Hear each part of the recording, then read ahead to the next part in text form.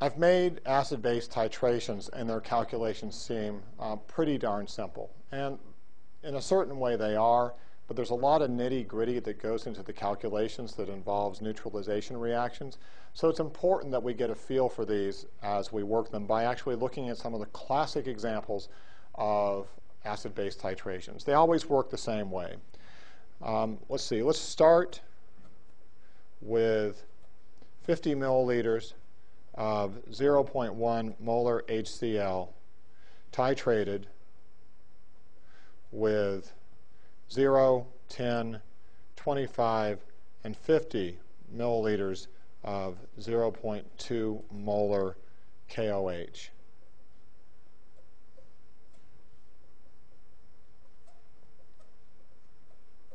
What is the pH along the way?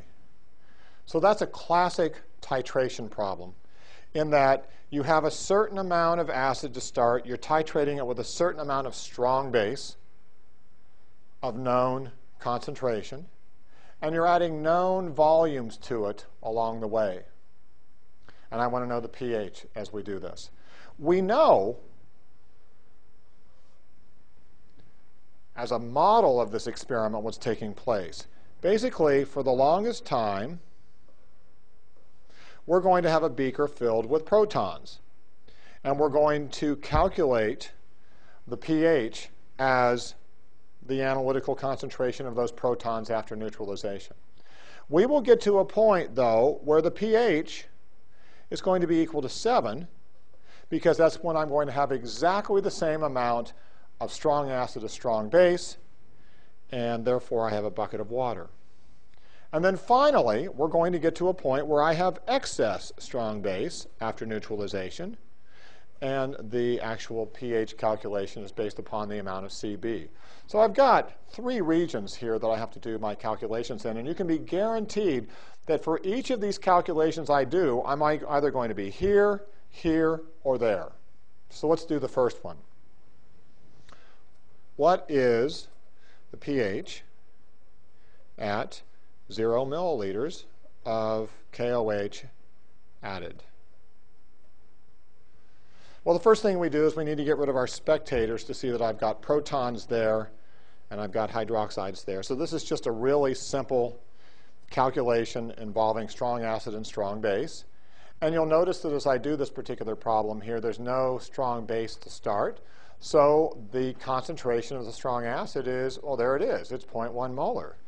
The H plus is equal to the Ca, which is equal to 0.1 molar. And therefore, the pH is equal to 1. So I know that this very first data point right here corresponds to a pH of 1. Now it gets a little bit more ornery because I have to do neutralizations.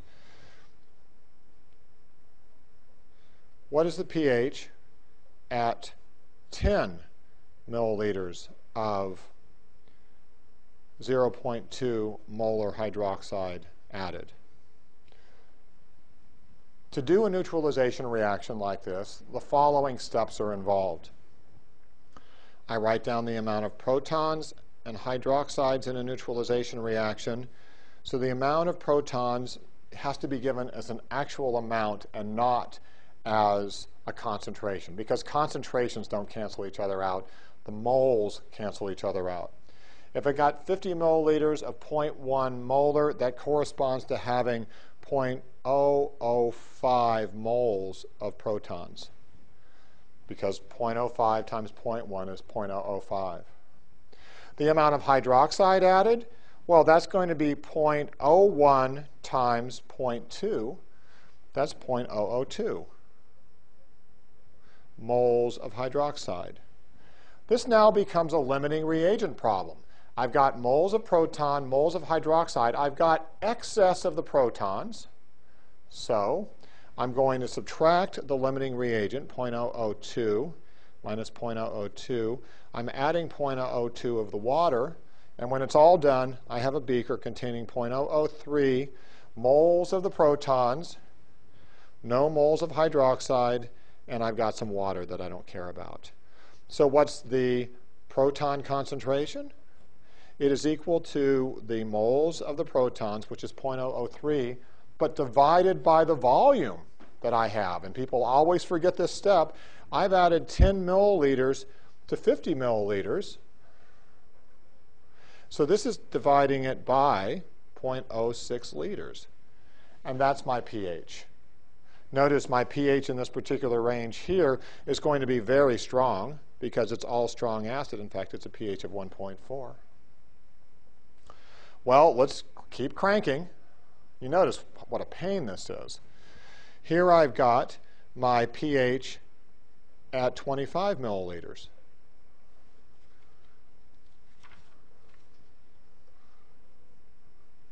So I write down protons plus hydroxides goes to form water. And I had 0.005 of these to start. And now I've got to figure out how much of the hydroxide I have to start. That is going to be 0.2 times 0.025. Right now you probably want to pull your calculator out, but after you get used to this, you'll realize that the math is always pretty much the same in terms of multiplying molarities times volumes. And you get your number of moles, it's 0.005. This obviously is a point where I'm at the equivalence. And we know what the equivalence answer is. It's going to be 7, but let's just play it out. I'm going to subtract my limiting reagent, and I'm going to add that amount to the water side. Not that it matters, because it's just water. And notice what I have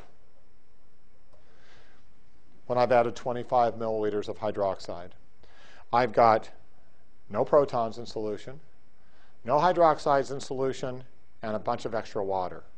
Oh, it's a solution of water. Oh, it's pH 7. Now, by the way, it isn't that I have no protons and hydroxides in solution.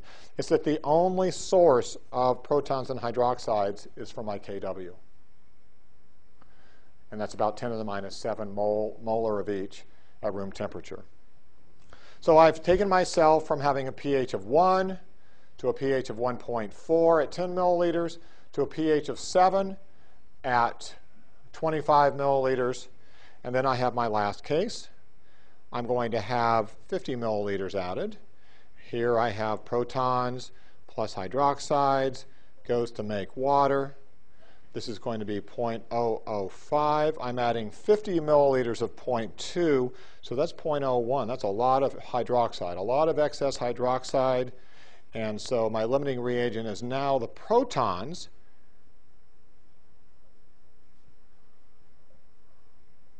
And when I'm done, I have only hydroxide left.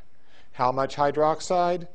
The amount of hydroxide is equal to 0.005 moles. And I have to divide it by the volume. What's the volume? Well, I had 50 milliliters of hydroxide added, but I started with 50 milliliters of the protons, so this becomes a 1 liter solution here. And I now have a strong base problem to work. And when I finished with it and I run it all the way through to calculate pOH, which is about 1.3, it will make a pH equal to 12.7. And sure enough, I'm way up here at a strong base case. Notice what happened when I did this problem. Here I was way back here at the start. I had made it sound so simple. Strong acid, pH 7, strong base, as I worked my way through the titration. The problem is that these are neutralization reactions, and neutralization reactions require incredible care given to the calculation of the number of moles, incredible care given to the finding the limiting reagent, incredible care given to managing the amount of the volumes. So even though mathematically, when it's all done, calculating Ca or Cb is not a difficult thing, this neutralization part has to be done in every step in a titration, and as a result, it's always a challenge to make sure that you keep your math working. The good news, if you're going to find any in any of this, is that you know about what the answer has to be when you're done. When you start, if you're below the equivalence point, your pH better be around 1 or 2. When you're through, if it's strong base, it better be way up around 13 or 14. And when you're at the equivalence point, it must be 7.